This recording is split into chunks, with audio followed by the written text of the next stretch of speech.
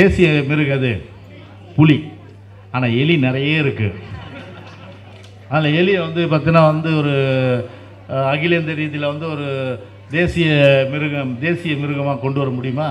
சிறுமை புத்தி கொண்டவர்கள் அவர்கள் வந்து அண்ணாவை வந்து விமர்சனம் செய்யும்போது முதலாக அண்ணாவுடைய புகழுக்கு எந்த கொம்பனாக இருந்தாலும் சரி அவன் வாங்கி கட்டிப்பான். அண்ணா அவர்கள் இன்னைக்கும் காலத்தால் அழிக்க முடியாத, காலத்தால் எந்த கொம்பனும் அண்ணாவுடைய புகழுக்கு சிறுமை ஏற்படுத்த வேண்டும் நினைத்தால் அவன்தான் அழிந்து போவான் ஒழிய அண்ணாவுடைய புகழை வந்து எந்த கொம்பனும் அழிக்க முடியாது. இந்த கேடுகட்ட ஜென்மை அண்ணா ஓபிஎஸ் தான். ஒரு கட்சியை, அனைத்து இந்திய அண்ணா திராவிட முன்னேற்ற கழகத்தை காட்டி கொடுக்கின்ற ஒரு துரோகியாக இருக்கின்ற ஓபிஎஸ் அவர் பக்கத்தில் இருந்து ரசிக்கிறார். தாயை பழிக்கிறாங்கன்னா ஒருத்தர் வெகுண்டு எழுவானவா, வெகுண்டு எழுவாம அப்படியே வந்து ரசிச்சிருக்காங்கன்னா ஒவ்வொரு தொண்டனும் சரி, இந்த ஓபிஎஸ்னுடைய வந்து ஒரு மன்னிக்க முடியாத அந்த துரோகத்திற்கு நிச்சயமாக மன்னிப்பே கிடையாது. அவங்க அப்பா பேர்லன்னா என்ன, இங்கே ஒரு சிலை, அங்கே ஒரு சிலை, திருமண படலாம் சிலை, திருமண திட்டத்துக்கெல்லாம் அவங்க அப்பா பேர். இப்போ உங்கள் அப்பா பேரை வைக்கிறீங்கல்ல, கருணாநிதி டாஸ்மாக்னு வச்சிங்க, அந்த வார்த்தைக்கே மரியாதை எல்லாம் போச்சு. அந்த மாதிரி சர்வாதிகாரியிட அடைக்கிடுவேன், உடிக்கிடுவேன், சட்ட ஒழுங்கு நிலைநாட்டுவேன், எல்லாத்தையும் தேனும் பால் ஆற விடுவேன், எல்லா அளவுக்கு வந்து பொய் வாயை திறந்த காலையிலேருந்து சாயந்தரம் வரல பொய் பொய் பொய். இதை பொய் பேசுகிறதே வழக்கமாக கொண்ட ஒரு அரசு வந்து இந்த விடியாத அரசு தான். ஆனால் திமுக குடும்பமே கழகம், குடும்பமே கழகம், ஒரு குடும்பம் கிடையாது, குடும்பமே கழகம் என்ற வகையில் ஒரு கழகத்தை தன்னுடைய குடும்ப ஆதிக்கத்திலே கொண்டு வந்து ஒரு குடும்ப ஆட்சி தான் இன்றைக்கு தமிழ்நாட்டில் இன்றைக்கு நடைபெறுகின்றது. அது திமுகவில் இருக்கிறவங்களுக்கு தெரியறதில்லை. திமுகவில் பார்த்தீங்கன்னா எங்கே இப்போ கொடுக்காதீங்களா, ஏமா இப்போ அப்புறம் கொடுத்துக்கலாம். குடும்ப பாச உணர்வு மிக்க இயக்கமாக அனைத்து இந்திய அண்ணா திராவிட முன்னேற்ற கழகம் உருவாக்கி அதன் அடிப்படையில் திமுகவை பொறுத்தவரையில் ஒரு வாரிசு அரசியல், ஒரு குடும்ப அரசியல், அப்பா புள்ள பேரன், அப்புறம் இன்னொரு பேரன், இதோட ஃபுல் ஸ்டாப் வச்சுருவாங்க.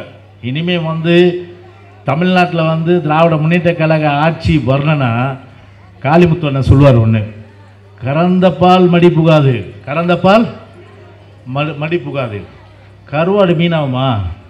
ஆகாது, கருவாடு மீனாகாது.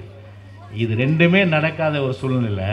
இனிமேல் திமுக ஆட்சி என்பது வராது.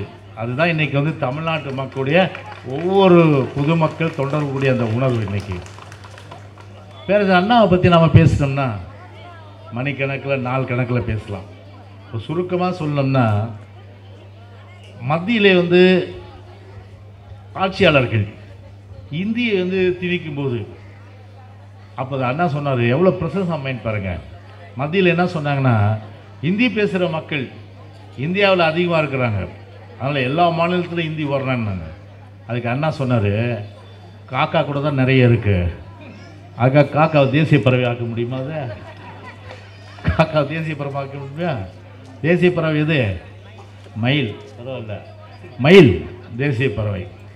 அதே போல் வந்து நிறைய வந்து பார்த்திங்கன்னா வந்து மிருகம் அப்படி பார்த்தா வந்து இன்றைக்கி தேசிய பறவை எது இருக்குது? தேசிய மிருகம் அது புலி. ஆனால் எலி நிறைய இருக்குது. அதில் எலியை வந்து பார்த்திங்கன்னா வந்து ஒரு அகில இந்திய ரீதியில் வந்து ஒரு தேசிய மிருகமாக கொண்டு வர முடியுமா? முடியாது. எவ்வளோ ஒரு அறிவு ஜீவி பாருங்கள். அதே போல் வந்து ஒரு பன்முகத்தன்மை, அதே போன்று எழுத்தாற்றல், அதே போன்று பேச்சாற்றல், ஆங்கிலத்திலே புலமை, தமிழிலே புலமை, இப்படி எந்த சப்ஜெக்டில் என்ன கேட்டாலும் சரி குறிப்பில்லாமல் பேசக்கூடிய ஒரு மாபெரும் தலைவர் பேரறிஞர் அண்ணா அவர்கள்.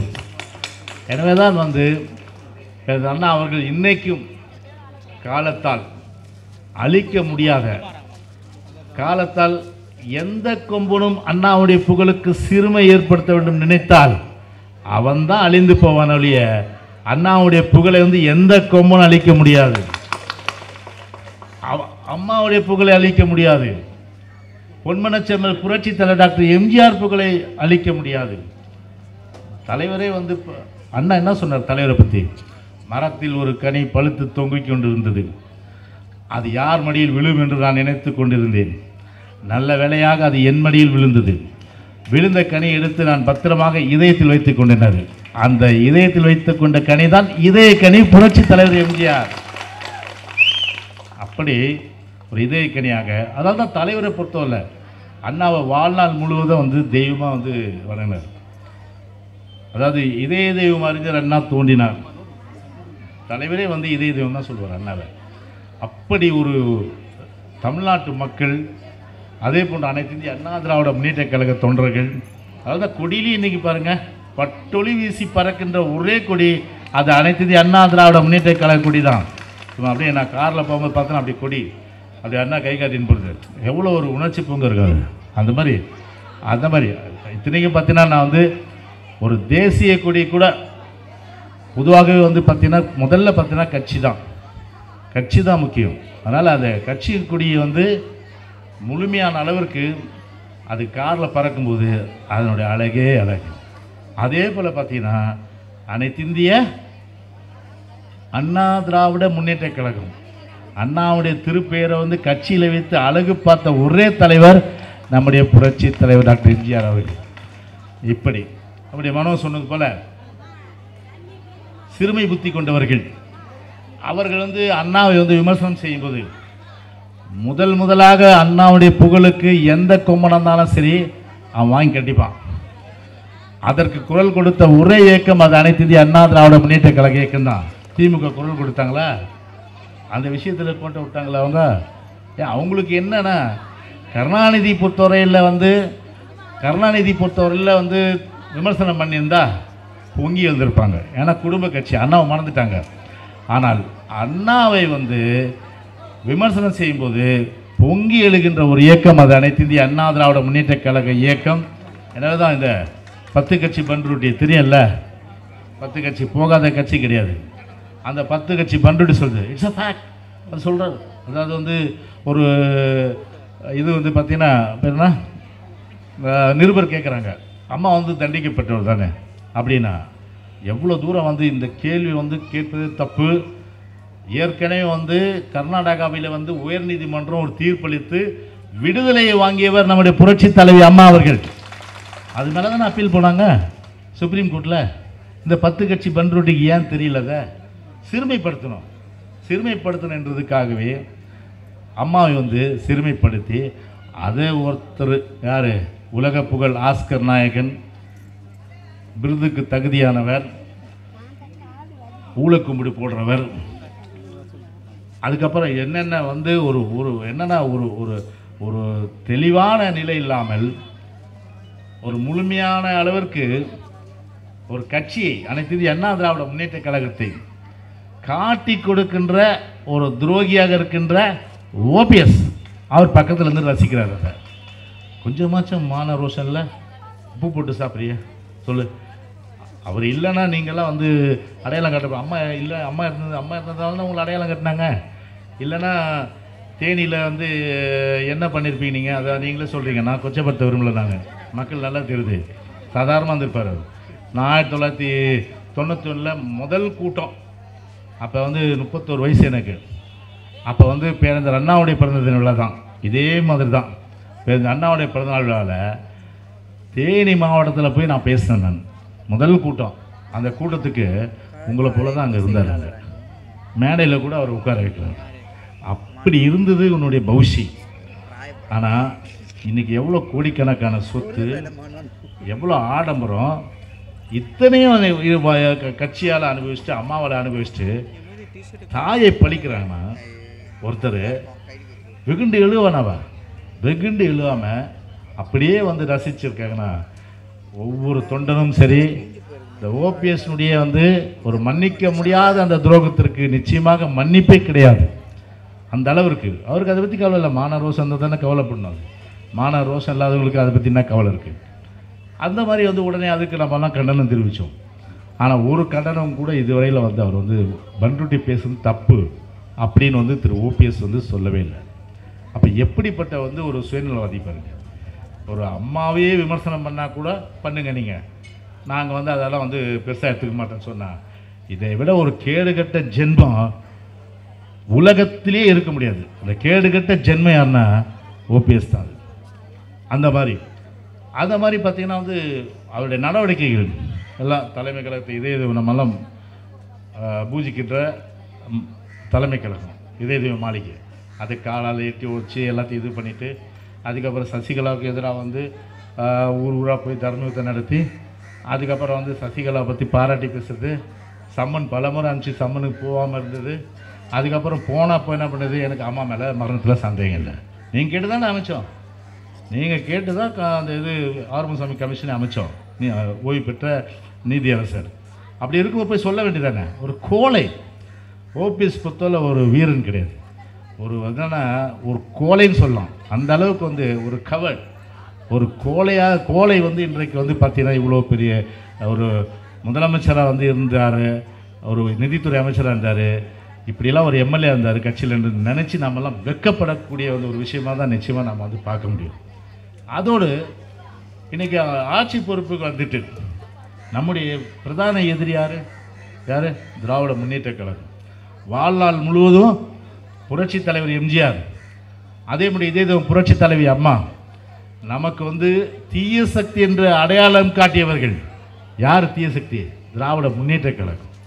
அந்த தீய சக்தியை போய் அசம்பிளியில் பாராட்டுறாரு. என்னது, எங்கள் அப்பா வந்து ரசிகர், யார்? கருணாநிதி ரசிகர். பழைய இந்த வசனம்லாம் நாங்கள் எடுத்து அப்பப்போ பார்த்துப்போம், சட்டமன்ற குறிப்பில் இருக்குது.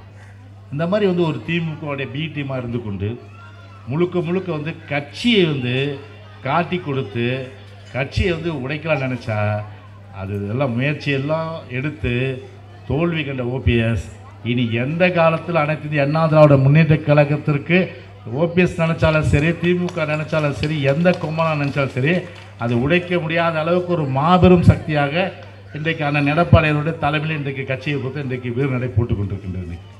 இன்றைக்கி 5 வருஷம் இது 2 வருஷம் தேர்தல் காலத்தில் வாக்குறுதி ஊராக வந்து என்ன கொடுத்தாங்க, நாங்கள் ஆட்சிக்கு வந்த உடனடியாக என்ன பண்ணுவோம், நீட்டை ரத்து பண்ணணும். நீட்டை ரத்து பண்ணிங்களா?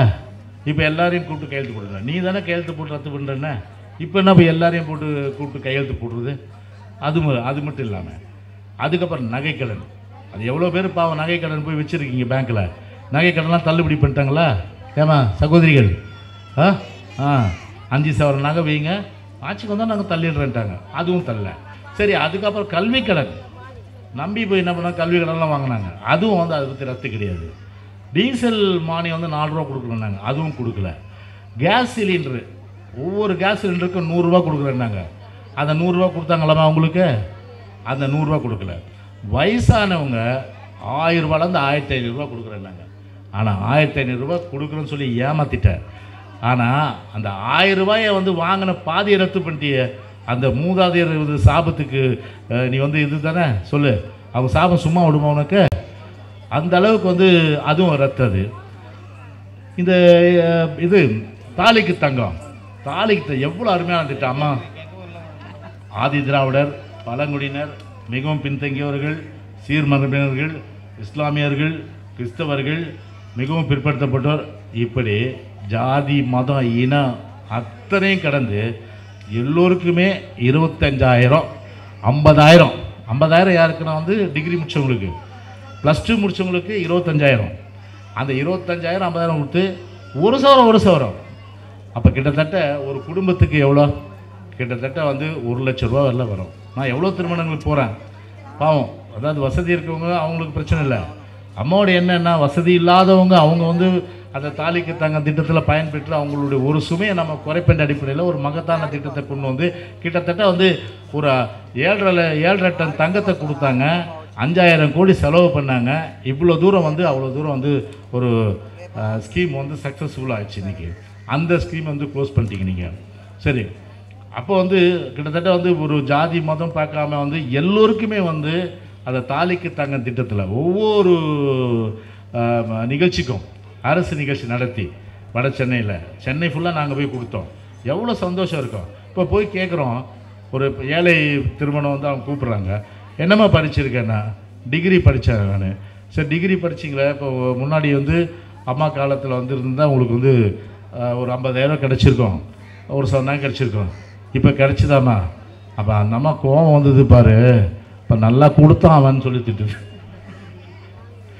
அது அந்த மாதிரி இன்றைக்கி வந்து பார்த்தீங்கன்னா அந்த தாலிக்கு தங்க திட்டத்தை அதை க்ளோஸ் பண்ணிட்டாங்க.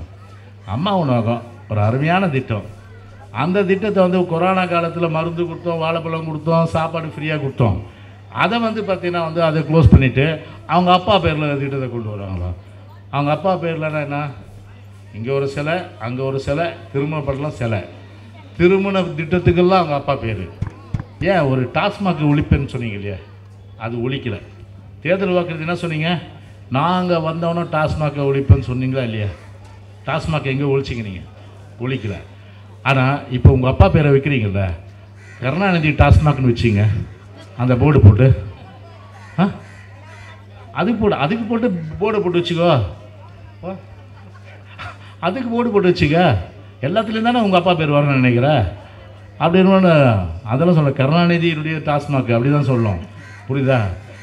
அது நம்மளை புரட்சி தலைவர்னு அவங்க சொல்லாதவங்க நம்ம எதுக்கு போய் அவங்க அப்பா பேரில் முன்னாடி இருக்குது அதை சொல்லணும்? நான் தான் சொல்கிறது கிடையாது, நான் திரு கருணாநிதி தான் சொல்கிறது, அப்படிதானா? அந்த மாதிரி வந்து அவங்க அப்பா பேருக்கு கருணாநிதியோட டாஸ்மாக் ஓட்டேரியில் வச்சுக்கோ, ராயத்தில் வச்சுக்கோ, தமிழ்நாட்டில் இருக்க அத்தனை கடைகள் வச்சுக்கோ, யாருக்கும் அந்த பிரச்சனை இல்லை. வருமானத்தை கூட்டி இன்றைக்கி குடிக்கிறவங்களுடைய எண்ணிக்கை தான் அதிகமாக இருக்குது. குடிக்கிறவங்களுடைய எண்ணிக்கை இப்போ பார்த்தீங்கன்னா 9,000 கோடி ரூபாய்க்கு மேலே வந்து இன்றைக்கி வந்து டாஸ்மாகில் வருமானம். அப்போ என்ன அர்த்தம்? இந்த அரசை பொறுத்தவரை குடியை கெடுக்கும் அப்படின்னு சொல்லிட்டு நம்ம அம்மா என்ன பண்ணாங்க, மாதத்துக்கு வந்து ஒவ்வொரு தடவையும் வந்து 500 கடை குறைச்சாங்க. நீங்கள் குறைச்சிங்களா? நீங்கள் 9,000 கோடி வருமானம் வந்தது பார்த்தா அதுக்கு கூட்டம் போடுறீங்க. டாஸ்மாகை சரக்கு அடிக்கிறதுக்கு ஒரு ஆய்வு கூட்டம் போட்டால் ஒரு முட்டாள் அரசு வந்து பார்த்தீங்கன்னா திராவிட முன்னேற்ற கழக இந்த முட்டாள் அரசு தான். முத்துசாமி அண்ணன் பாவம் நம்மகிட்ட இருக்கும்போது ரொம்ப நல்லா இருந்தார் அவர். அது கூட சேரும்போது தான் அந்த புத்தி மாறிடுது. அதனால் வந்து அவரை பொறுத்தவரை வந்து அதை வந்து ரிவ்யூ ஆய்வு பண்ணுறாரு. ஆய்வு பண்ணி இன்றைக்கி என்ன பண்ணுறாரு, பாட்டில் சைஸ் சின்னது பண்ணலாமா, பெருசு பண்ணலாமா, எப்படி பண்ணலாமா, அப்புறம் காலையிலேயே சீக்கிரம் குடி கட்டலாமா, காலையில் வந்து குடுறா குடுறா குடுறா குடுறா அப்படின்னு அப்படி வந்து ஒரு குடியை வந்து ஊக்கப்படுத்தி ஒரு தமிழ்நாட்டை ஒரு நாசமாக போகணுன்ற அளவுக்கு வந்து இன்றைக்கி வந்து இந்த அரசுடைய அந்த கொள்கை இருக்குது. அதுக்கு வந்து சரக்கு அதிகமாக விற்றவனுக்கு சர்டிஃபிகேட்டு, சரக்கு அதிகமாக விற்றா அவனுக்கு ஒரு பெரிய சான்றிதழ், நற்சான்றிதழ்.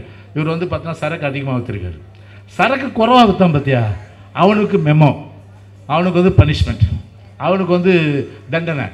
எப்படி இருக்குது பாருமா இந்த விடியாத அரசில். விலைவாசி அதை வந்து ஒரு கட்டுப்படுத்துது. இன்றைக்கி நம்ம ஆட்சியில் எவ்வளோ விலைவாசி இருந்தது, இப்போ எவ்வளோ விலைவாசி இருந்தது? நம்ம ஆட்சியில் பார்த்திங்கன்னா மாதம் எல்லாமே பார்த்திங்கன்னா சாப்பாடு 3 வேளையும் சாப்பிட்டு மளிகை பொருள் வாங்கினா கூட மொத்தம் 8,000லேருந்து 10,000 ரூபாய்க்கு மளிகை சாமான் வாங்கினாலே குடும்பம் நடத்த முடியும். ஆனால் இந்த ஆட்சியில் 25,000 ரூபாய்க்கு வந்து நம்ம வந்து மளிகை சாமான் வாங்கணும். உப்பு, புளி, மிளகா, கத்திரிக்காய், அப்புறம் வந்து வெண்டைக்காய், வாழைக்காய், தக்காளி, அதுக்கப்புறம் முருங்காய், இப்படி எல்லாமே பார்த்திங்கன்னா இவ்வளோ வந்து விலைவாசி ஏறிப்போச்சு. அதை என்ன கட்டுப்படுத்துறது நடவடிக்கை எடுத்தீங்க? அதை கட்டுப்படுத்துறது நடவடிக்கை எடுத்தீங்களா?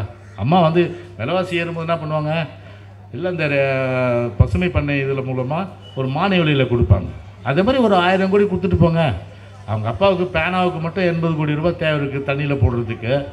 மக்களுக்கு வந்து ஒரு தக்காளி வெங்காயம் வந்து ஒரு மானிய விலையில் கொடுக்குறதுக்கு வந்து ஒரு 100 கோடி ஒரு 500 கோடி ஒதுக்க முடியாது. அதை அந்த மாதிரி பார்த்திங்கன்னா விலைவாசி ஒரு பக்கம். சரி, சட்ட ஒழுங்கு அப்பாடியும் நம்ம ஆட்சியில் பார்த்திங்கன்னா போலீஸினுடைய நிலைமை ஒரு கம்பீரம் இருந்தது.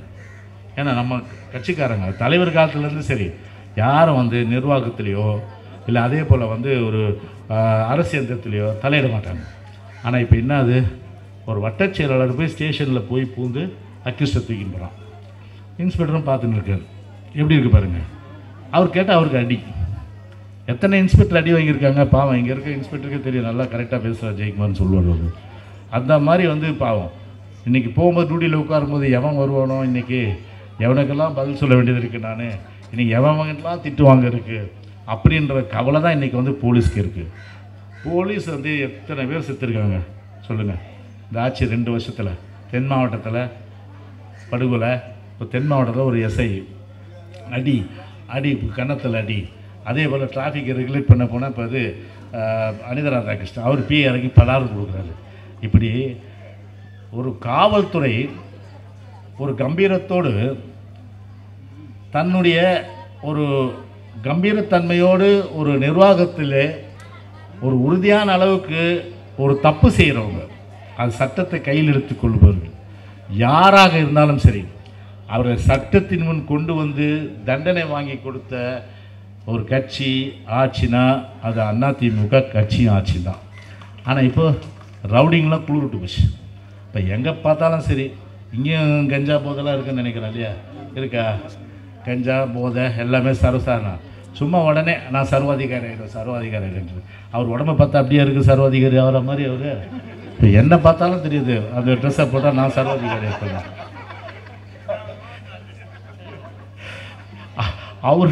அவருடைய உடம்புக்கு அந்த சர்வாதிகாரி ட்ரெஸ்ஸு போட்டால் எப்படி இருக்கம்மா? பஃபூன் மாதிரி இருக்குமா இருக்காதா? பஃபூன் மாதிரி இருக்குமா? அப்பப்போ அந்த வார்த்தைக்கே மரியாதை இல்லாமல் போச்சு. அந்த மாதிரி சர்வாதிகாரியிட அடைக்கிடுவேன், உடிக்கிடுவேன், சட்ட ஒழுங்கு நிலைநாட்டுவேன், எல்லாத்தையும் தேனும் பால் ஆற விடுவேன். எல்லா அளவுக்கு வந்து பொய் வாயை திறந்த காலையிலேருந்து சாயந்தரம் வரல பொய். இதை பொய் பேசுகிறதே வழக்கமாக கொண்ட ஒரு அரசு வந்து இந்த விடியாத அரசு தான். நீங்கள் பார்த்தீங்கன்னா 1000 ரூபா என்ன சொன்னீங்க நீங்கள்? 1000 ரூபாய்க்கு தேர்தல் காலத்தில் ஒன்றும் கவலைப்படாதீங்க, 2,15,00,000 பேர் ரேஷன் கார்டு உணவு வாங்குறாங்க. அவங்க எல்லாருமே கொடுக்குறேன்னாங்கல்ல, கொடுக்க வேண்டியதானே? இப்போ அதுலேயும் வந்து சோசியல் மீடியாவில் வந்திருக்க, அது இருக்கிறவங்க வாங்கியிருக்காங்க. அதில் அப்ளிகேஷன் வந்து அது போய் பார்த்தா ரொம்ப கஷ்டம். இங்கே அங்கே இங்கே போயிட்டு அலைய வச்சு திரிய வச்சு தாய்மார்கள்லாம் அந்த அளவுக்கு கஷ்டப்படுறாங்க. சோசியல் மீடியாவில் டிவியில் பார்த்துருப்பீங்க நீங்கள். அந்த மாதிரி வந்து ஒரு 1000 ரூபாய்க்கு வந்து இன்றைக்கி வந்து 1 கோடி பேர் கொடுத்துட்டுன்னு சொல்லிட்டீங்க. அந்த 1 கோடி பேரில் நலிந்தோர் இருக்காங்களா? அந்த 1 கோடி பேரில் ஏழைங்க இருக்காங்களா? அந்த 1 கோடி பேரில் வந்து பார்த்திங்கன்னா வந்து ரொம்ப பொருளாதாரத்தில் பின்தங்கி இருக்காங்களா? எல்லாமே பார்த்தீங்கன்னா மக்கள் சொல்கிறாங்களே வசதியானவங்களே வாங்கியிருக்காங்கன்னு. ஒரு வசதி இல்லாதவங்களுக்கு அது வந்து கிடைக்கல. என்ன ஒரு 1000 ரூபாய் என்னமோ கொடுத்துட்டு பார்த்தீங்கன்னா என்னமோ வந்து நான் வந்து ஒரு பெரிய அளவுக்கு வந்து அந்த குடும்பமே பார்த்தீங்கன்னா இன்றைக்கி ஏற்றமாகி போச்சு. இன்றைக்கி அந்த குடும்பமே பார்த்தா இன்றைக்கி பொருளாதார ரீதியாக வந்து முன்னுக்கு வந்துச்சு. அந்த குடும்பமே இன்றைக்கி பெரிய பணக்கார குடும்பம் ஆச்சு. ஏன்பா கோடிக்கணக்கான ரூபா வந்து கொள்ளடிக்கிற கொஞ்சம் நெஞ்சமா கமிஷன் கலெக்ஷன் கரப்ஷன் சொல்லிட்டு கிட்டத்தட்ட பார்த்தீங்கன்னா அவ்வளோ கிட்டத்தட்ட 33,000 கோடி ரூபாய்க்கு மேலே கொள்ளடிச்சு உன் குடும்பம் எங்கே? சாதாரணமாக ஒரு 1000 ரூபாய்க்கு கேட்குற குடும்பம் எங்கே இருக்குது சொல்லு? அந்த 1000 ரூபா கொடுத்துட்டு போக வேண்டியதானே? அதை அந்த 1000 ரூபா கொடுக்குறதுக்கு வக்கில்ல, அதை வந்து அப்ளிகேஷன் வாங்குறது. இப்போ என்ன சொல்லுவாங்க தெரியுமா? 56 லட்சம் பேர் அப்ளிகேஷனை காலி பண்ணிவிட்டு அந்த 56 லட்சம் பேர் என்ன சொல்லுவாங்கன்னா, கவலைப்படாதீங்க உங்களுக்கு தேர்தல் முடிஞ்சு நாங்கள் கொடுப்போம்னு சொல்லிட்டு வழக்கமான ஒரு திருநெல்வேலி அல்வா ஜிலேபி பூந்தி அதுக்கப்புறம் என்னென்ன இருக்குது இதெல்லாம் வந்து பார்த்திங்கன்னா வந்து எங்கள் ஏரியாவில் வந்து சின்ன வயசில் ராயபுரத்தில் இருக்கும்போது வருவான் சைக்கிளில், அவன் பாட்டு பண்ணி விடுவான். கரம் பக்கடா மிக்சர் காராச்சே காரா பூந்தி ஓம் பொடி பம்பாயில் கடி திப்ஸே மெது பக்கடான்னுவான். அந்த மாதிரி பார்த்திங்கன்னா அந்த மாதிரி ஒரு விற்கிற அரசு தான் இது, புரியுதமா? அப்படி வந்து பார்த்திங்கன்னா நாட்டு மக்களை பற்றி கவலைப்படாமல், சட்டம் ஒழுங்கை பற்றி கவலைப்படாமல், விலைவாசியை பற்றி கவலைப்படாமல் நாடு எக்கேடு கெட்டு போனான்னா நமக்கு அதை பற்றி கவலை. நமக்கு வந்து பார்த்திங்கன்னா டெய்லியும் தினந்தோறும் நீ பார்த்தீங்கன்னா இன்றைக்கி ஒரு கோர்ட்டு ஒரு ஆர்டர் கொடுக்குது. செந்தில் பாலாஜி என்னுடைய மகன் ஜெயவர்தன் எக்ஸ்எம்பி அவர் தான் வந்து கேஸ் போடுறாரு. நாங்கள்லாம் விடுறதா இல்லை. இப்போ கூட பார்த்திங்கன்னா வந்து நேற்று டிவியில் பார்த்துருப்பீங்களே பொன்முடி கேஸில் நம்ம ஆள் எல்லாம் வந்தாங்க எல்லாருமே. பொன்முடி கேஸில் செம்மண் எவ்வளோப்பா? 28 கோடி ரூபா. சரி பணம் ஒரு பக்கம் விடுங்க, எத்தனை லோடு செம்மண்றீங்க? 2,64,644 லோடு. அந்த லாரியை இங்கே நிற்க வச்சோம்னா நேராக சந்திரல் மண்டலத்துக்கு வந்து அந்த லாரி போய் நிற்கும். அந்த அளவுக்கு வந்து அவ்வளோ லோடு செம்மண்ணை வந்து அஷ்டானுங்க அடித்து. இப்போ வந்து அந்த வழக்கில் வந்து பிறல் சாட்சியாக சில பேர் வந்து விட்னஸ் வந்து பார்த்திங்கன்னா விட்னஸ் வந்து சில பேர் விட்னஸ் வந்து மாறிடுறாங்க, ஹாஸ்டைல் ஆகிடுறாங்க. அது மாதிரி ஆகிட்டா இவங்கெல்லாம் தப்பிச்சிருவாங்க, தப்பிக்கக்கூடாது அப்படின்னு போயிட்டு விழுப்புரத்துலேயே யார் பொன்முடி இருக்கிற ஏரியா அங்கேயே போய் வந்து ஒரு பெட்டிஷன் இம்ப்ளீடிங் பெட்டிஷன் போட்டு வாடா பார்த்துக்கிறோம்ண்ணா நான் சரிதானா அப்படின்னு சொல்லி பெட்டிஷன் போட்டோம். பெட்டிஷன் போட்டு பயந்த இயக்கம் அனைத்து இந்திய அண்ணா திராவிட முன்னேற்ற கழக இயக்கம், எதுக்கும் பயப்படாத இயக்கம் அனைத்து இந்திய அண்ணா திராவிட முன்னேற்ற கழக இயக்கம். புரியுதா?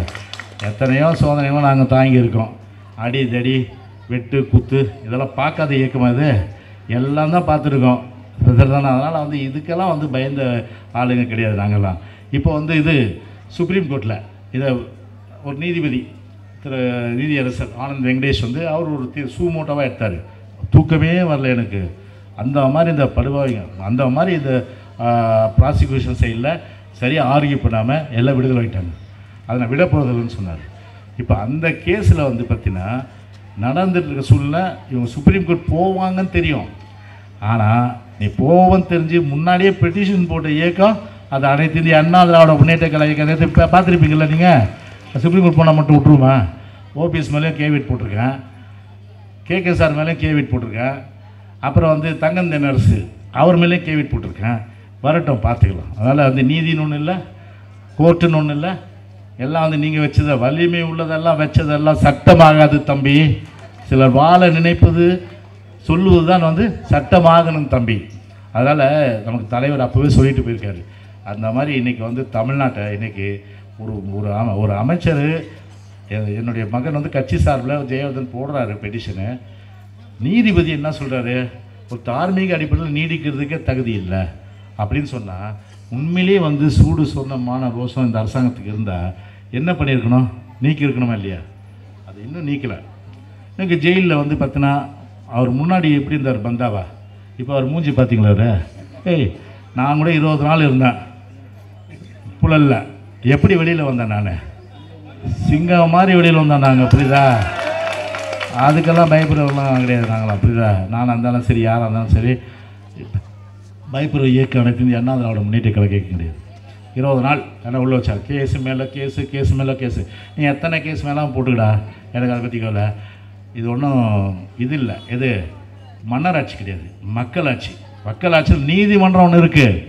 அந்த நீதிமன்றத்தில் நான் போய் நான் வந்து நீதியை நிலைநாட்டுவேன். அந்த ஒரு தைரியம்.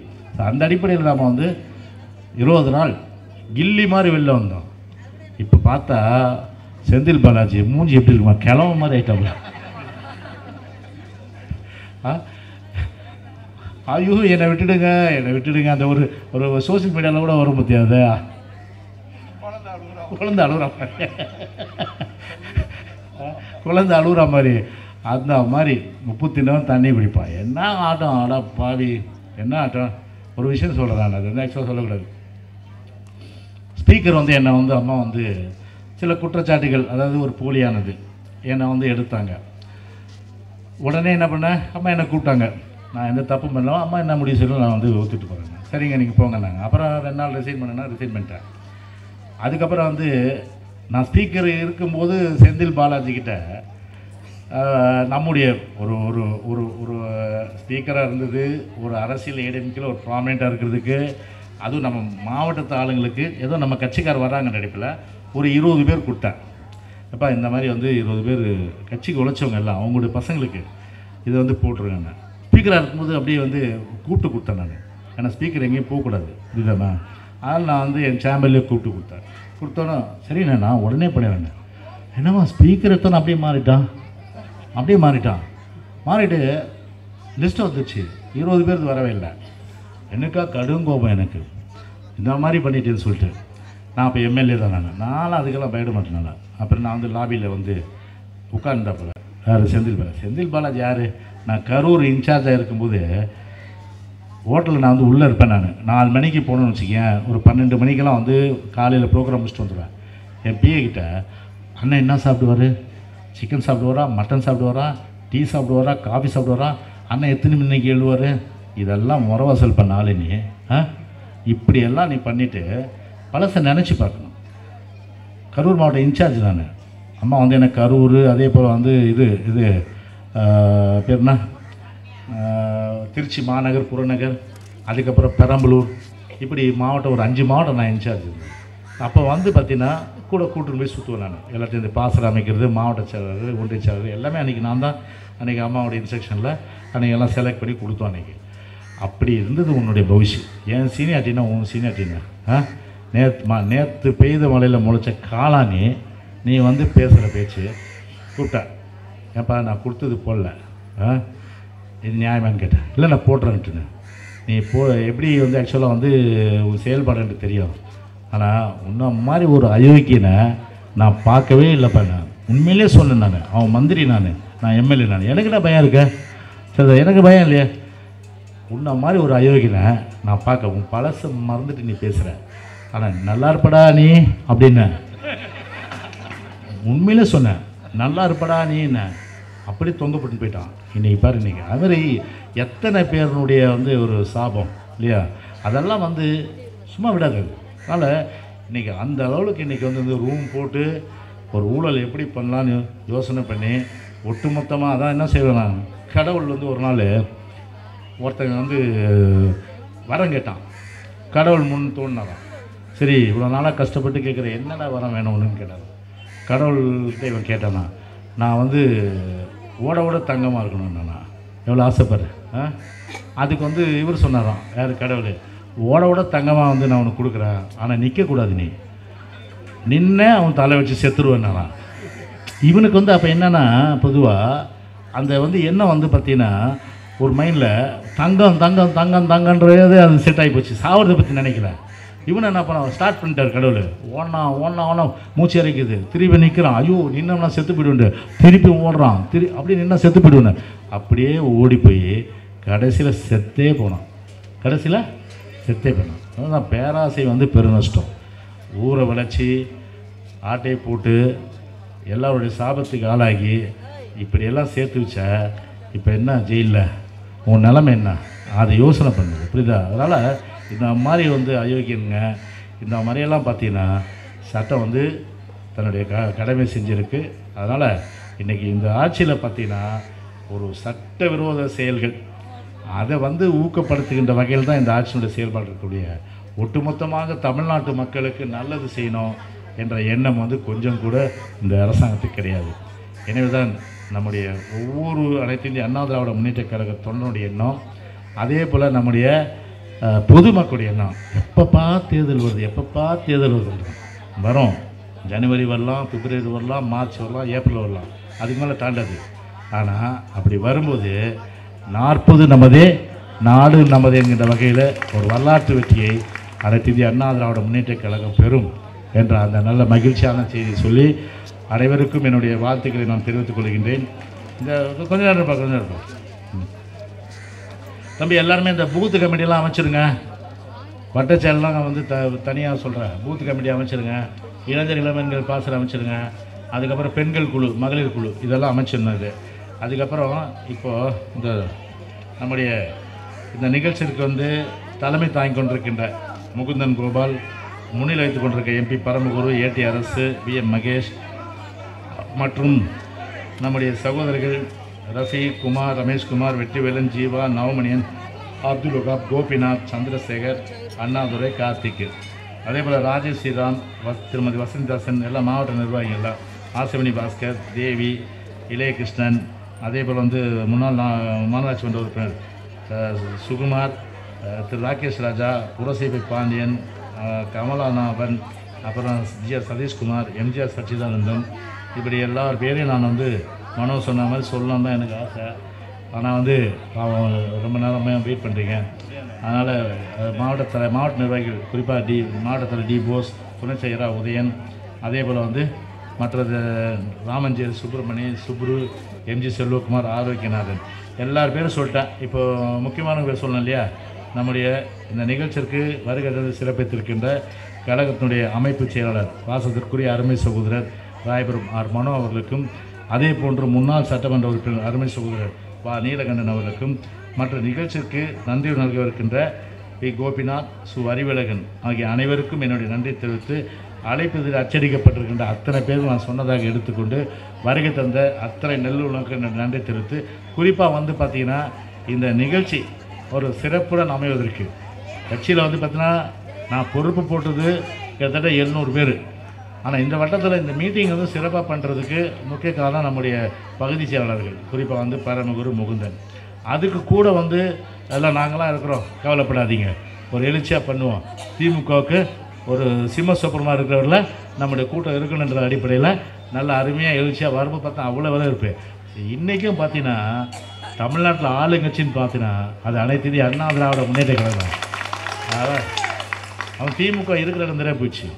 அவனுக்கு டெய்லி காலையில் இருந்தோன்னா என்ன இன்றைக்கி கலெக்ஷனு இந்த மாதிரி கூட்டம் நடத்துறதுலாம் போகல. ஆனால் நம்ம பொறுத்தவரை பார்த்தீங்கன்னா கூட்டம் நடத்தி மக்களுக்கு அந்த பிரச்சனைகளை கொண்டு போகணும். அந்த வகையில் இன்றைக்கி அவ்வளோ தூரம் ஏற்பாடு பண்ணாங்க. ஸோ இந்த நிகழ்ச்சி வந்து ஒரு சக்ஸஸ்ஃபுல்லாக அமைகிறதுக்கு இந்த நண்பர்கள், குறிப்பாக முன்னாள் சட்டமன்ற உறுப்பினர் வா நீலகண்டன், அதே போன்ற முன்னாள் மாநகராட்சி மன்ற உறுப்பினர் வி சுகுமார், அப்புறம் கேட்ரிங் ரமேஷ், ராகேஷ் ராஜா, ஒவ்வொருத்தருக்கும் கான்ட்ரிபியூஷன் இருக்குது. அதாவது ஊர் கூடி வந்து தேர் இழுக்கணும். அதனால் அவங்க நடத்திடுவாங்கன்னு பார்க்கக்கூடாது. நம்மளால் ஒரு கட்சி இப்போ நாங்களாம் அப்படி தான். நாங்களாம் இப்போ 1980 வந்து நான் வந்தேன் கட்சி. அப்போ தலைவர் என்ன வந்து பட்டதாரிகள் பேரை வந்து நான் போய் கொடுத்து அப்ரூவ் பண்ணார். அதே பிறகு தான் இளைஞரணி துணைத் தலைவர் நான் வந்து 84. அப்போ நாங்கள் எல்லாம் என்ன பண்ணுவோம், யங்ஸ்டர்ஸ் என்ன பண்ணுவோம், ஆளாளுக்கு கொஞ்சம் பணம் போடுவோம். எல்லாருக்கும் என்ன பண்ணுவோம், இந்தாப்பா என்னுடைய பங்கு இருந்தால் ஒரு 300 ரூபா, உங்கள் பங்கு வந்து ஒரு 500 ரூபா, அப்படி போட்டு மீதி பேரில் என்ன பண்ணுவோம், எல்லாமே ஷேர் பண்ணி ஒரு அப்போ வந்து ஒரு 5000 ரூபாயில் அந்த கூட்டம் நடத்திடுவோம். போஸ்டர்ஸ் எல்லாம் போட்டு ஒரு 2000 ரூபா 4000 ரூபாயில் கூட்டம் நடத்திடுவோம். அந்த மாதிரி எப்போதுமே சொல்கிறேன், ஒரு கூட்டம் நடத்தணும்னா ஒரு தோளோடு தோல் சேர்க்குற அளவுக்கு வந்து கழக தோழர்கள் வந்து உறுதுணையாக இருக்கணும் இல்லையா? அதனால் அவர் நடத்துல நம்ம மாப்பிள்ளை மாதிரி போய் உட்காந்துட்டு நம்ம வரணும் நினைக்கக்கூடாது. அதனால் உண்மையிலே வந்து கஷ்டப்படுறவங்க பண்ணக்கூடாது. என்னுடைய பங்கு நான் வந்து நல்லா இருக்கிறேன், மொத்தம் இந்தாப்பா ஒரு 2000 ரூபா 3000 ரூபா நான் வச்சுக்கோ, நான் வந்து கட்சி வளர்க்குறதுக்கு என்னுடைய பங்கு, அதை மாதிரி மனசு இருக்கணும், புரியுதா? அந்த மாதிரி மனசுக்கு என்னுடைய கோடான கோடி வாழ்த்துக்களை நான் தெரிவிச்சுக்கிறேன். நான்